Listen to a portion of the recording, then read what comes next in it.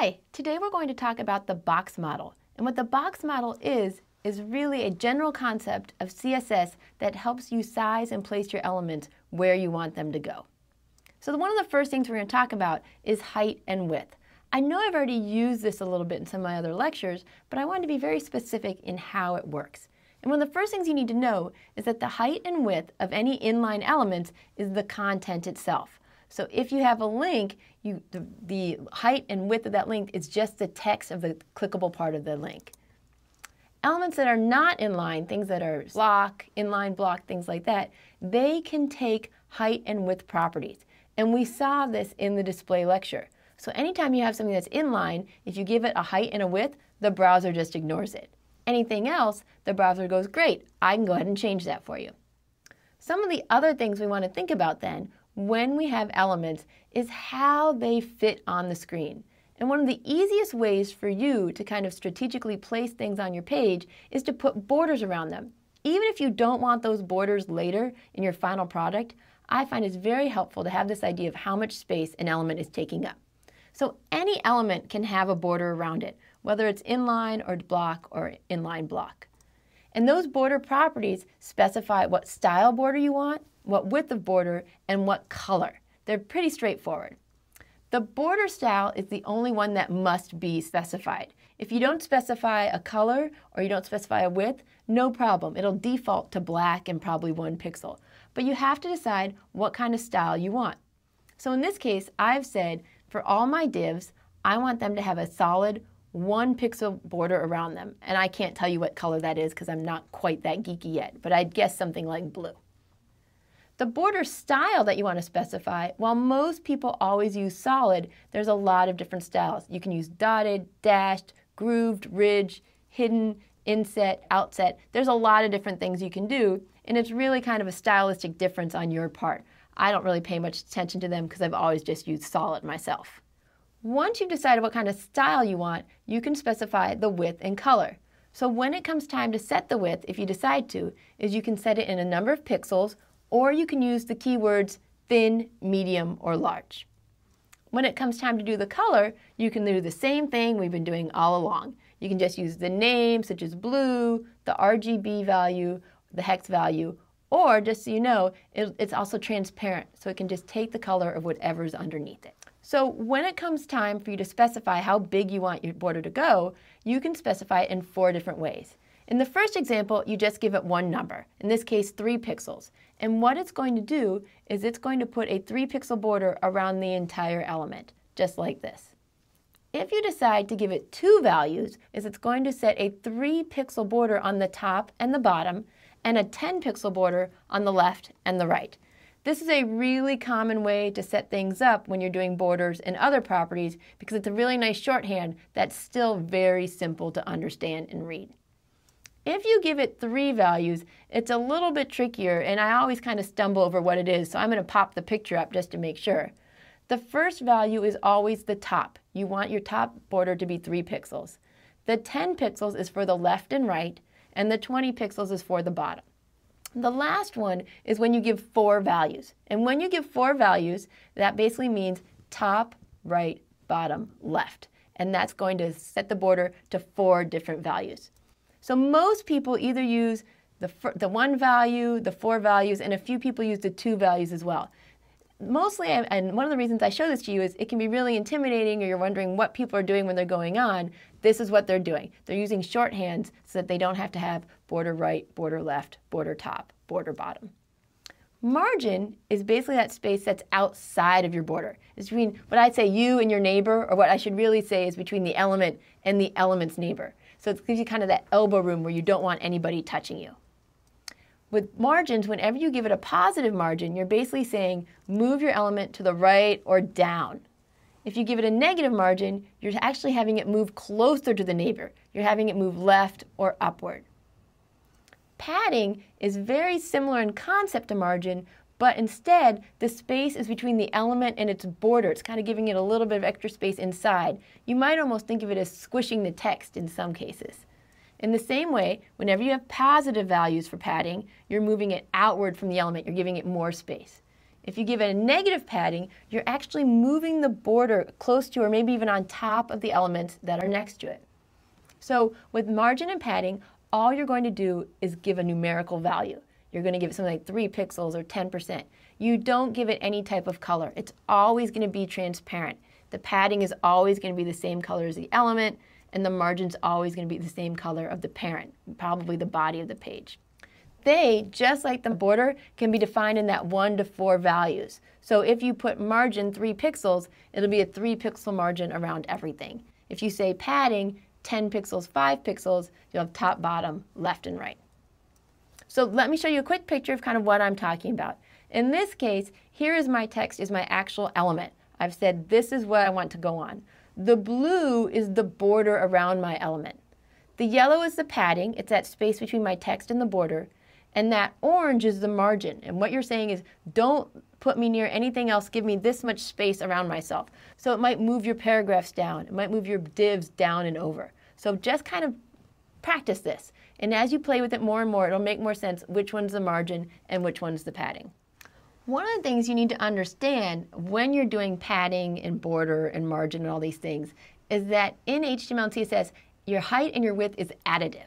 And so what that means is if you decide that you want the width of your element to be 200 pixels, you probably need to take into account how big all those other aspects and properties are. So in this case, part of the width is the margin plus the border plus the padding plus the actual element width itself. And so it all really adds up to get what we consider the actual width of your element. And this is going to matter when you're looking at your page and you're designing it and trying to decide how much space you want each element to take up. So if we look at this example right here, where I have the width is 100 pixels, the padding is 10 pixels, the margin is 5 pixels, and the border is 1 pixel, I'm hoping that right now you're doing the math in your head, and I promise not to give much more math than this, but you're doing it to figure out how much width does this element, does this div actually need on the page. And in this case, the width is 132 pixels. The 100 plus 10 plus 5 plus 1 plus 1 plus 5 plus 10. It all adds up. The height in the same way is your height plus the top and bottom padding, top and bottom margin, and the top and bottom border. All right, so when we talk about margin, I just want to kind of throw this slide in, even though it doesn't mesh with a lot of the other things we've been necessarily talking about. But it's because margin is very important for when you want to center elements on a page. When we wanted to center text, we could just use text align center, and everything looked really good. But when you want to center elements, it's a little bit more difficult. And so the default way to do this is to use the command margin 0 auto. So if you remember that first 0, that stands for top and bottom, and so it's going to not really care about that. The auto is what puts it left and right. Now, this is only going to work if the element happens to be display block, if the element is not floating, if the element has a width that's not auto, which means that you set it, and then this last one is if the element is not fixed or absolute position. Now, I haven't covered position yet, and so the good news is since I haven't covered it, you probably haven't messed with it, and you don't have to worry about these two things. But as you try to center elements, come back to this slide if you need to and check these off to make sure that all these properties fit. And that's the best way to center things right now. Finally, when we talk about this, I wanted to add one more option, and that's called box sizing. And what box sizing does is it takes some of the math out of that additive height and additive width. What your options are is you can have content box, so box sizing, content box, and that's just your default additive. You're going to have to remember how much space you're using. The next one is called border box. And border box actually takes the width, the content, the padding, and the border all into consideration. So if you say you want the width to be 200 pixels, it's not going to actually make the element 200 pixels. It's going to make it 200 pixels minus the padding and border. One of the last things to remember is that we'll take into account padding and border. It won't take into account margin. So finally, one of the things I'm going to be showing you in this example is just a second is different ways that you can set the height and width of different elements. And there's two common ways to do this. The first one is called absolute, and that's when you set an element to a specific size. You say I want it to be so many pixels or so many millimeters or so many centimeters. Pixels is a very common way to set sizes. The other type of measurement is what I call fluid, and it sets the size relative to surrounding elements or the parent elements. So you can use things such as percent. You can use VW, which stands for viewport width. VH, which stands for viewport height, and you can even use things such as M and Rem, which aren't commonly used, but they actually set the size relative to its parents. So let's go ahead and move to my example so we can play with this just a little bit. It's not going to be enough to demonstrate everything that we can do, but hopefully it'll get you started. What I have here is a very simple HTML file where I have a left side and right side. But as you can see, they're not to the left and the right now. They're just on top of each other. So the first thing I want to know is, can you put these divs next to each other? We're going to have to use a kind of combination of display and height and width and padding. So let's go ahead and do that. So over here in my CSS file, right away you can see this kind of the background things I've done. Now when you want things to be next to each other, you have to give them a width because right now they take up 100%. One option would be for you to go ahead and set it to some sort of pixels, and say maybe 200 pixels and 200 pixels, and see what would happen and see if it works out. The problem with doing that, as I uncomment my code here, is that as people go on different browser sizes, your numbers might be too big or too small. So what I've done here is I went ahead and I set my width to 48%. Now, doing that is really great, and I'm going to comment out this one line for just a second, because most people get that idea that you want to set the width to something smaller. What they forget is that even though they're only taking up 48%, or maybe even 40, in fact, I'll even just make it something really small, 20%, they're not going next to each other. So you need to remember that you want to use those fluid measurements. So let's go back here. I'm going to put it back to 40%. Even if you make it really skinny, until you tell the browser, oh, I know this is block, but I'm going to change it to inline block, it'll never let block elements be next to each other. So that's why you have to remember to do both of those elements. So let's go ahead and save and reload. And so you can see that I've gone ahead and I've done my width, I've done my display block, I've got my padding, I've got my border, and I've got some margin. So the last thing I'm going to do, just to end this up to kind of show you what's going on, is I'm going to go ahead and change this to 50%, because this is a really common mistake people make. They say, oh, I want two things next to each other, so I'm going to make them each 50%. Don't forget, when you do that, it doesn't work, because that's 50% before you put the border into account. So make sure that you're playing with all these things, that you're playing with the margin, you're playing with the padding, you're playing with the border, because that's how you're going to get things to work, by tweaking, tweaking, tweaking. So let's go ahead and review.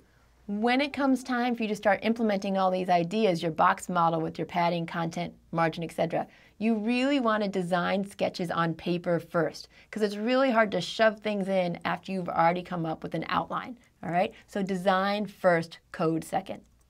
The second thing you might want to do is use the box model to reduce the complexity of your code, or at least the complexity of your math, trying to figure out what things fit where. Finally, no matter what you do, you need to remember that margin always has to be considered. It can be tricky when you first start trying to put your page together and getting things to go exactly where you want them to go, and we haven't even talked about positioning yet, which will be even another element. So for right now, practice these things in small ways. Use inspect element to play with it and not have to change your code so much until you get things looking just the way you want them to look. And don't worry, we're all making mistakes, we're all doing this together. But I think your page is hopefully getting closer and closer to something that you would really want to put out on the web. Good job.